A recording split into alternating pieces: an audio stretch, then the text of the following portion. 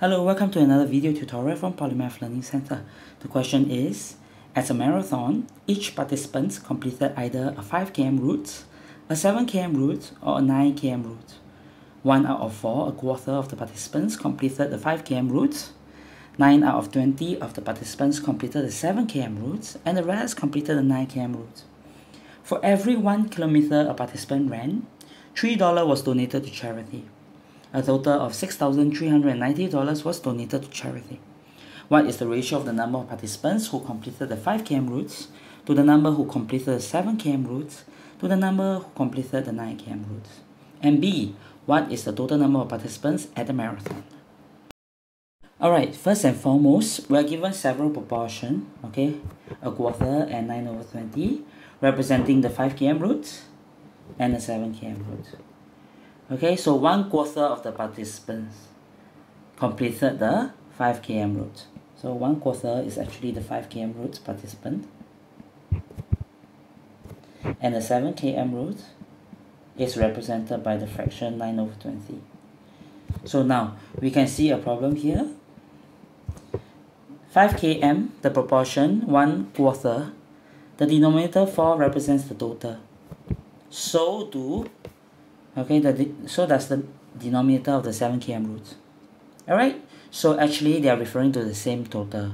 We can change them to the lowest common multiple of 4 and 20.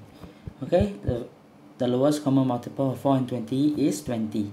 Alright, so I change the 5 km route fraction only to 5/20.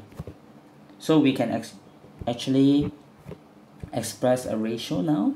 The ratio of 5 km participants, 7 km, and the participants taking part in the 9 km route. We know that the denominator is 20, so the total number of units is 20.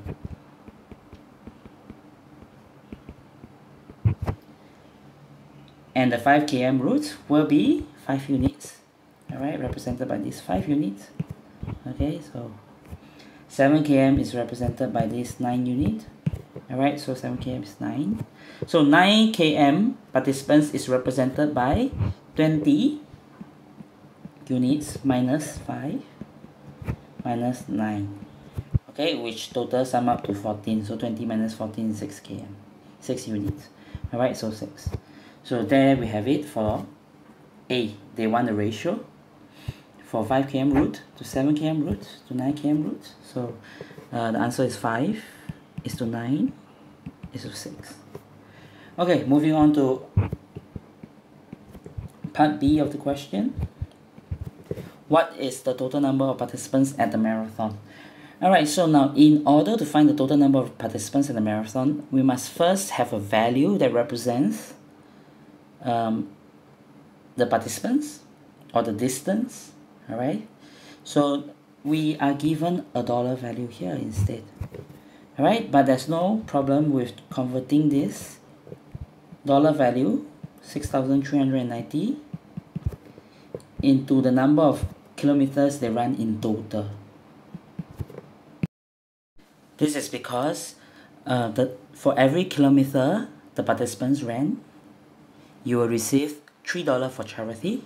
And therefore, the total amount collected for charity is $6,390. Alright, and if you divide by the rate of $3 per kilometer, you find the number of kilometers. Okay, so the number of kilometers you run is 2,130 kilometers. Okay, so now you have the total distance ran in kilometers, 2,130. However, this ratio given to you is actually the ratio of the participants. It does not represent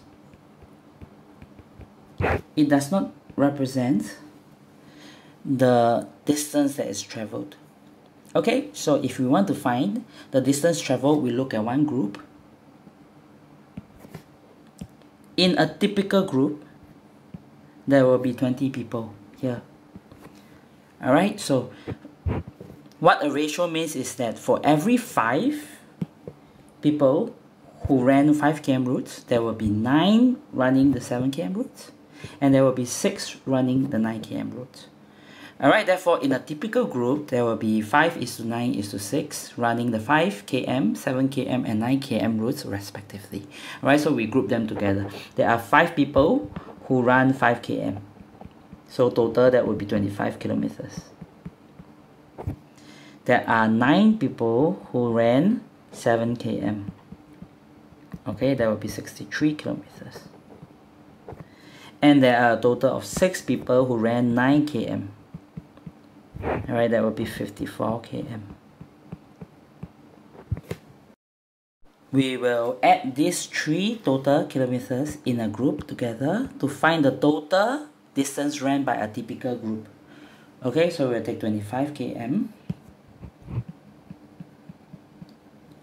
plus 63 km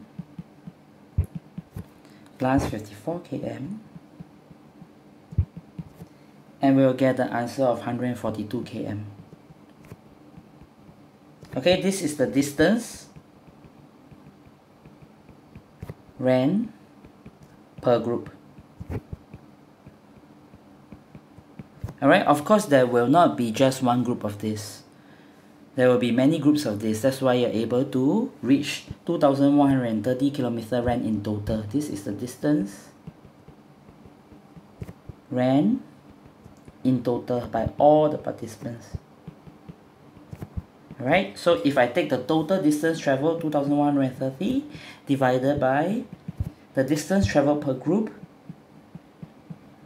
I will get 15 number of groups. Alright, we want to find the total number of participants. So all we need to do, okay, we know that one group actually has 20 people. Okay, so one group has 20 people, we have 15 groups. So 15 times 20, we will have our answer 300. Alright, so this concept is called grouping.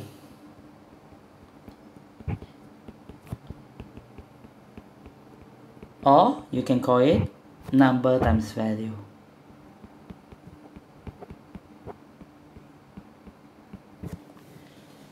Alright, where you are given the number of participants but not given the ratio of, you are given the number of participants in ratio, but you're not given the distance traveled in ratio. So you have to get it yourself by grouping them together. Alright, that's all we have for you today, and thank you for watching. See you again. Goodbye.